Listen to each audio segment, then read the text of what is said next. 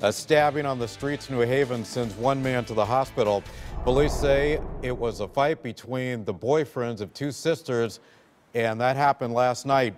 Early this morning, one of the men went to the home of the other and started that fight once again, we're told. At that point, somebody pulled out a knife. One man was stabbed, the other several times, and the assailant was stabbed himself at some point there as well.